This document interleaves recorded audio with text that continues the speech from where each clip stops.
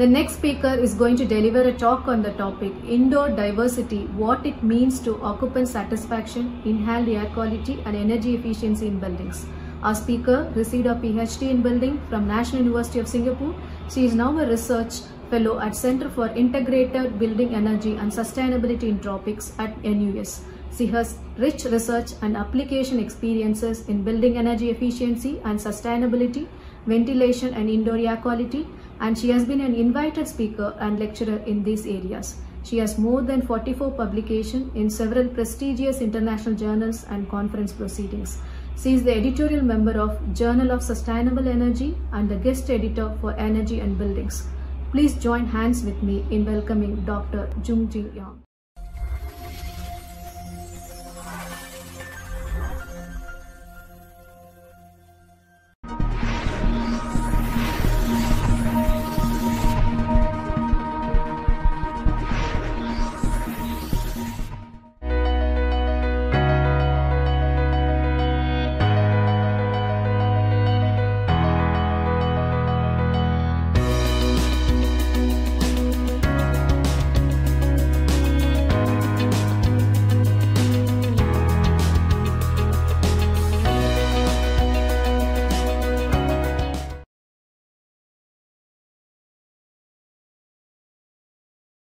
Hello everyone. Today I will talk about the indoor diversity, what it means to occupant satisfaction, inhaled air quality, and energy efficiency in buildings.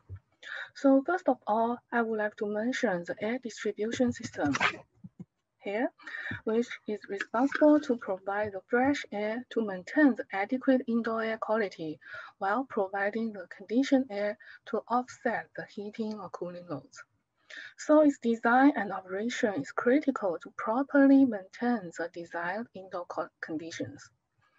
Here shows some of the conventional air distribution systems, like mixed ventilation here, where it is always assumed the supplied air will be well mixed in the space.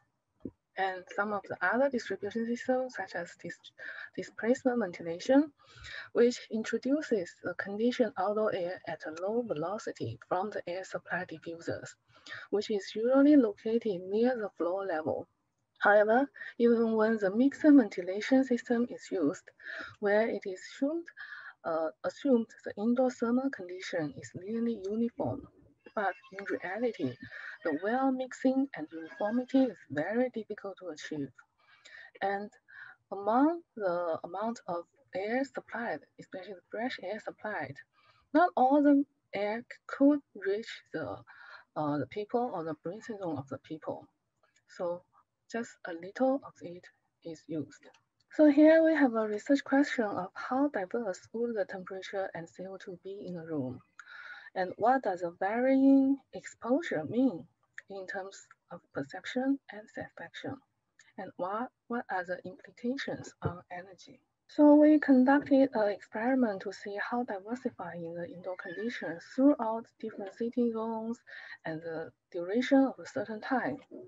Here we choose a lecture theater because it is more challenging to create a uniform indoor environmental conditions, considering the occupancy density, the size of the space, and the limitation on the ability of indoor environment control system related to the geometry of the space. So firstly, the geometrical and volumetrical features of the typical lecture theater are that it has this inclined seating to achieve the maximum visual function across the entire sitting zone.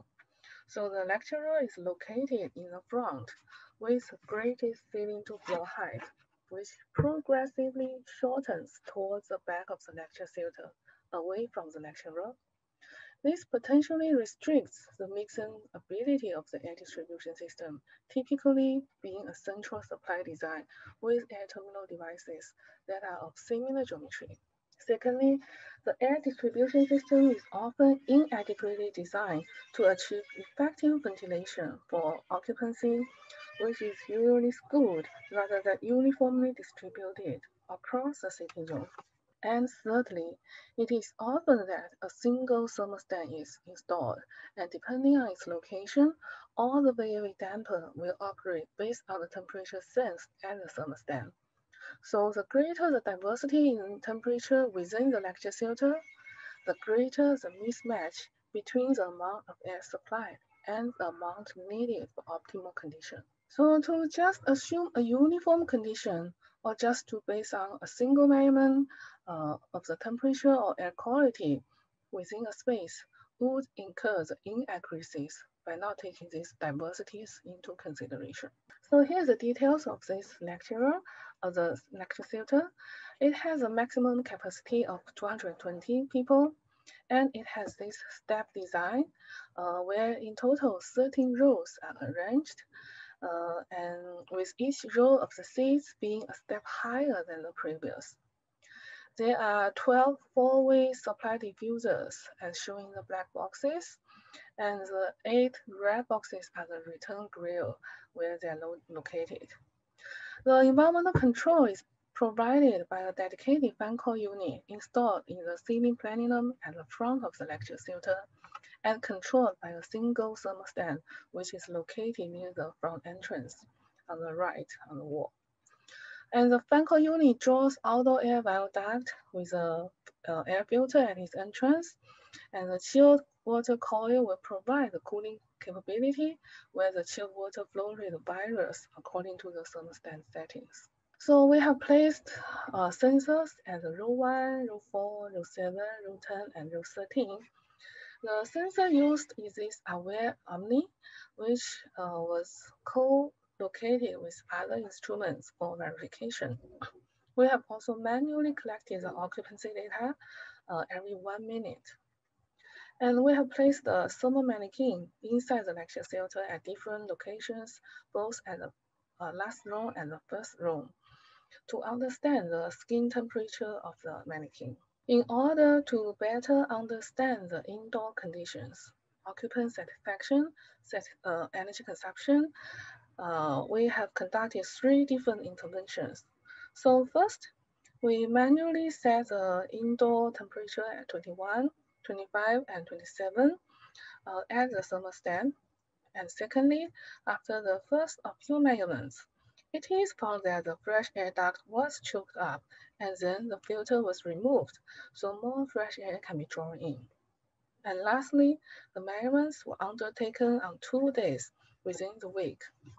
One involving only a small size class where there are less than 80 people, and the other involved both large size classes with a number of people more than 150. So the measurements were repeated on the same time slot each week by performing these temperature and the ventilation interventions to evaluate their effects on the occupant's response and energy implications. Here is a summary of data collected. So through the survey, some general information such as seating rows, gender, crossing type, and then the perception and satisfaction of temperature and movement, air quality, and the overall, as well as the sick building syndrome were collected. Next group of data are collected from the sensors. So we collected data about the temperature, the relative humidity, CO2 concentration levels, as well as the VOC every 5 minutes. And third part is the data collected through a BTU meter installed.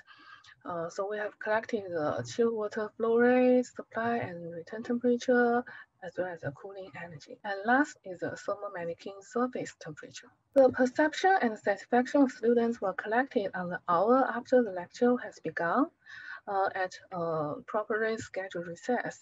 So the measurement and survey was repeated 4 times for each of the 3 different lectures. Totally 891 responses were collected as shown here.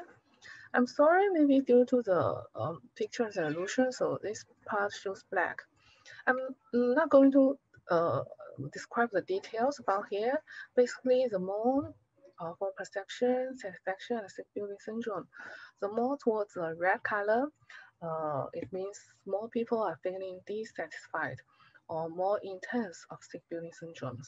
So here, first, I will just let you visualize how the thermal stratification looks like throughout the time period of the lecture, which is about 1 hour and 30 minutes. We can notice that this is at the beginning, not much difference. Gradually move to the end of the lecture, there is a very clear stratification of the temperature in the lecture theater. So here shows the details of two cases of these thermal stratifications. On the left-hand side is a small class where there are 72 number of people. We have placed the sensor also near the thermostat to see what is achieved there. So we can see that at the thermostat, which is showing blue, as well as row 1 green and row 4 yellow, the three lines shows a very stable, around 21.5 degrees C to 22.2 degrees C. However, from row 7 to row 13, the temperature starts to rise after the beginning of lecture. The thermal stratification is around more than 2 degree difference at the end of the lecture. And on the right-hand side is a different case where the temperature set point at 27 degrees C, and there are two large consecutive class. One is from 10 a.m. to about 11:30 a.m. So here we have 157 people, and the second lecture starts from 12 p.m. until 1:30 p.m. where the occupant number is 152. We can actually see the temperature drops between the two lectures as people were leaving. So again, for these two cases, the front row, especially the row 1, and as well as the temperature at the set point, shows a very quite gentle slope in the temperature increase. But for upper zones, especially the row 10 and row 13, they shows a much steeper slope for both classes. The thermal stratification is around 3 degrees C for the first class and 3.5 degrees C for the second. There are a few reasons for this stratification happen. So first, the step design makes the warm air rises to the upper zone. And secondly, the return air through the ceiling plenilum return, where the fan is located above the ceiling outside the front entrance, which creates an imbalanced suction of return air. And thirdly, most of the students prefer to sit at the behind. So for small class where there are 72 people to fit into this 200 capacity lecture room, almost 100% of them sit from row 7 and above. That's why from row 1 to row 4, the temperature remains stable.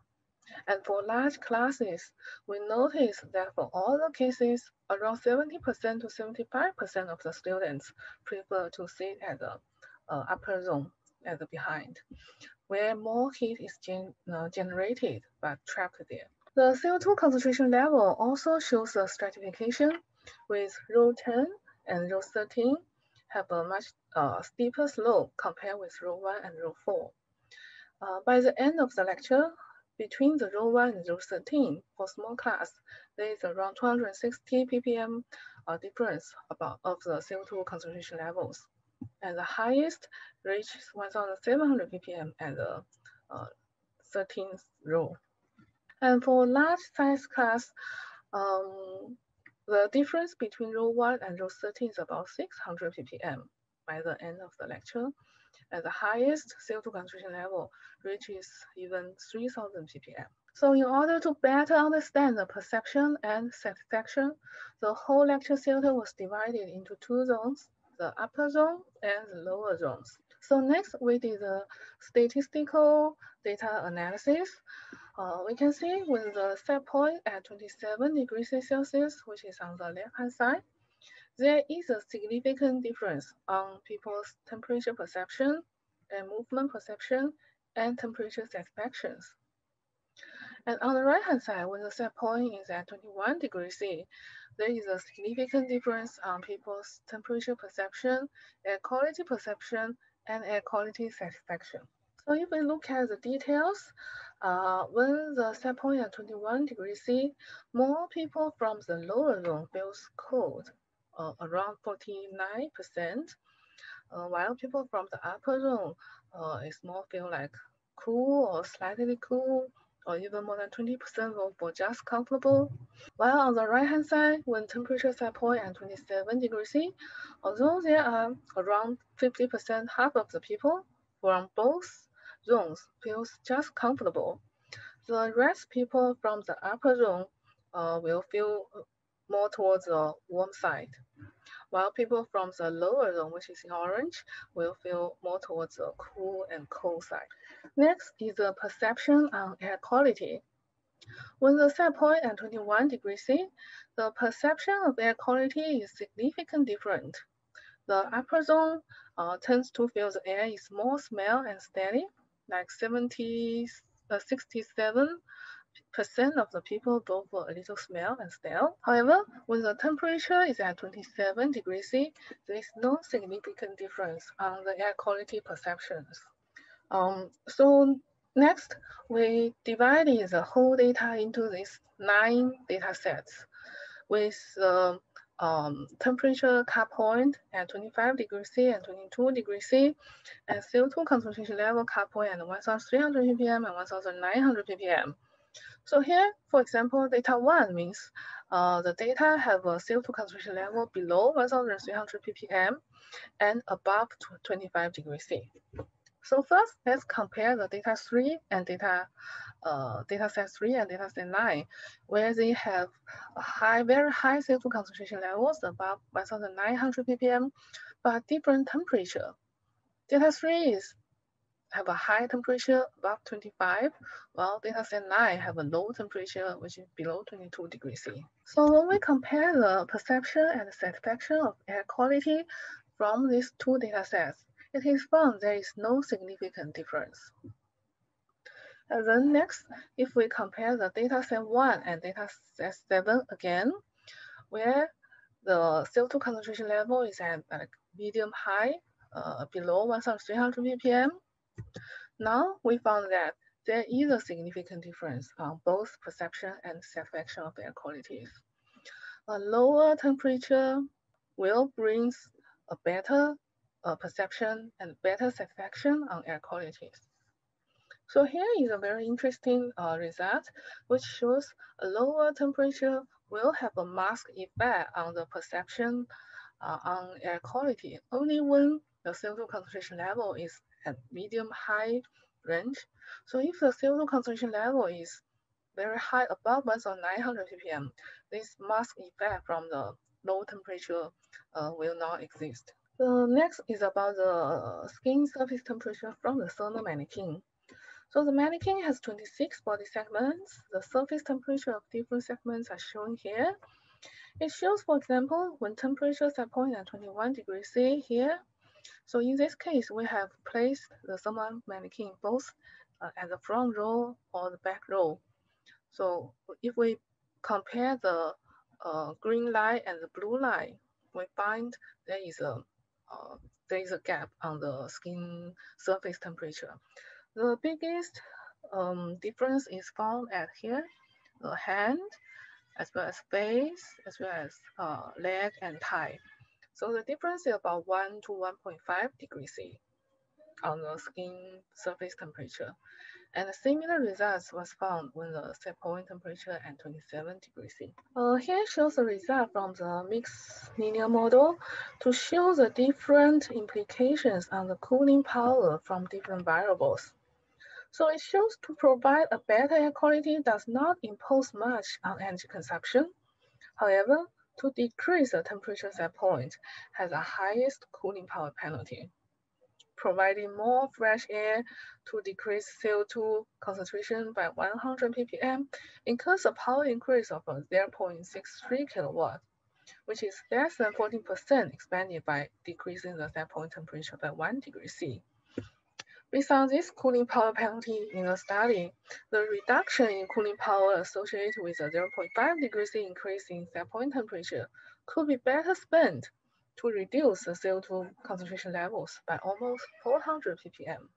Just now we have talked about the indoor diversity from one of the field studies, which is caused due to the limitation of the air distribution system as well as the control system. Another factor which should be taken into account is individual preference. Even when the indoor condition is well mixed and uniformity is maintained, the people still have different perception and different preference. So some is feel okay, some is feel cold, some is feel warm, some prefer fans. how this diversity should be addressed. So one of the systems that have been developed for the past few decades is personalized ventilation. A lot of study has already proved several advantages of the systems. For example, it can deliver the fresh air directly into the breathing zone. So it is possible to achieve a reduction of about 80% in the pollutants level in inhaled air. And several prototypes have also been developed and installed in the world. Some are for office, some are for healthcare settings. So instead of talk about the ventilation amount alone, the zone air distribution effectiveness should be used to evaluate and measure the effectiveness of supply air distribution to the breathing zone. The recent H3 standard 62.1 has added the personalized ventilation in the zone air distribution effectiveness table, so that the designers can have something to follow. We can see from the table, a ceiling supply mixed ventilation will have a zone air distribution effectiveness of 1, but for personalized ventilation, it could yield a zone air distribution effectiveness of above 1.2, depending on what kind of background system is used. So the highest could be 1.5. We have also conducted a study in an environment chamber to see how the personalized system could help with occupant satisfaction with the thermal and air quality. So the chamber is look like this. There are 16 workstations. We have placed 8 people sitting at 8 workstations for the experiments.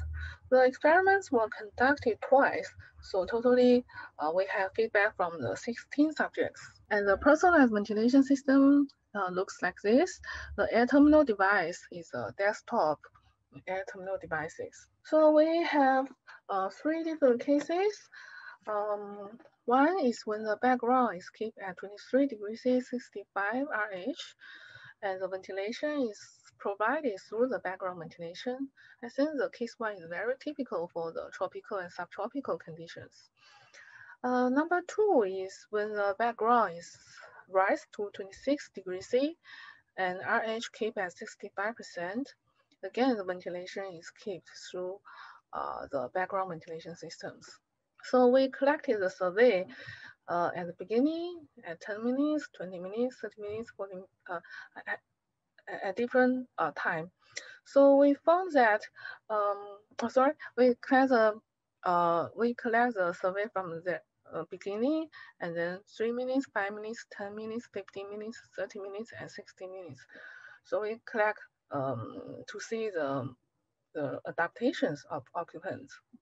So it is found that by comparing the orange line, which is case 2, and the blue line, which is case 1, it is found when the background temperature rises from 23 to 26, the people's satisfaction on temperature and air quality both dropped. Only until after 1 hour, due to the adaptation, I think people's satisfaction over temperature and air quality started to rise. Now let's look at the case 3. At case 3, we still keep the background at 26 degrees C and 65%, but instead of provide the ventilation through the background ventilation, we provide it through the personalized ventilation system. So now we look at the satisfaction again, which is shown this line with the green dot. So we can see, compared with the orange line, both the satisfaction of temperature and air quality rises. So this means the personalized ventilation could help with people's satisfaction with temperature and air quality, and most importantly, it shows a large potential to save energy, as the background can keep at higher temperature. Okay, here comes to the conclusion. First of all, the indoor diversity exists. It may be due to the unwell mixed air from the air distribution system, or due to the limitations on the ability of the environmental control system to achieve and maintain a uniform condition. It may also come from the difference of individual preference as well. The indoor diversity will have an impact on occupants' perception and satisfaction of thermal condition and indoor environment quality, as well as energy consumption. The ventilation penalty is low from the study, but brings advantages to perception and satisfaction. The zone air distribution effectiveness should be considered when talking about ventilation and air distribution. And personalized ventilation could be an option to address the individual preference difference, as well as to provide the occupants better satisfaction. So this study is funded by the CBEST of National University of Singapore.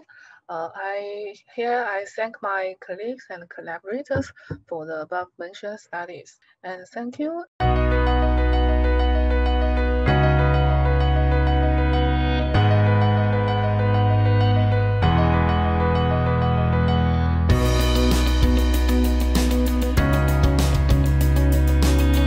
Thank you, Dr. Junjing for sharing your knowledge on indoor diversity and occupant satisfaction with respect to inhaled air quality and energy efficiency in buildings, which is the need of the hour in this current pandemic situation. Ultratech Lightcon is lightweight, smart filler concrete used as a filling and leveling material. Ultratech Lightcon has been awarded Green Pro certification product by Green Products and Service Council. Benefits to end customer. First, no mechanical vibrators are used, so it saves cost. Second, it provides excellent sound insulation, which help create spaces where sound from neighboring rooms do not create disturbance. Third, it is fire resistant. It can reduce damage to structure in case of fire. Fourth, long-lasting roofs of structure as it is lightweight concrete. Fifth, heat insulation, hence can help reduce the electricity bill by keeping the area cooler. Sixth, it can be used as a leveling course without adding dead weight, thus ensuring good working surface. Benefits to the applicator and technical influencer. First, Ultratech Lightcon possesses excellent workability and can be placed in any desired shape, so applicators can use it in various shapes. Second, the process of application is easier as it is easy to handle and easy to spread. Third, this concrete has better fire resistance, excellent heat and sound insulation, thus giving the applicator talking points to charge premium and be able to technically provide solutions to the needs of his customers, making him seen as an expert. Fourth, it allows easy handling at the time of placement. Fifth, it can be applied with all traditional surface finishes, paint, tiles, carpets, etc., hence easy for the applicator to use the product. Ultratech Lightcon is lightweight, smart filler concrete used as a filling and leveling material, thereby reducing the dead load on structure and provides ease of placement. Let's learn about its application process. It is a concrete with lower density foam concrete or thermocol beads. The concrete is delivered to site using both transit mixers or buckets as per the requirement of the customer. Since Ultratech Lightcon is typically used as a filler material and on roofs, it is advisable that proper planning is made to transport the concrete from delivery point, from the transit mixer to the point of placement. Normally it is done manually. However, in case of larger pour sizes, pumping may be performed. Lightcon can be easily spread and leveled with least amount of efforts. Lightcon hardens in about 24 to 36 hours so as to allow people to walk over it.